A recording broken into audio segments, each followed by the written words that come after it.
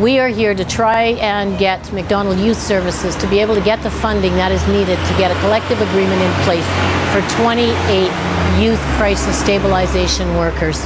It's 28 people looking for a 2% increase that has actually been afforded and been enjoyed by other workers. Well, and again, you know, what happens? Where are the councillors going to be? Are they going to be walking a picket line then until we actually get a collective agreement? That's where they're going to be. So instead of having them out there providing services to teenagers in trouble, teenagers that need help, that's our future. I don't understand how this is even an issue at this point.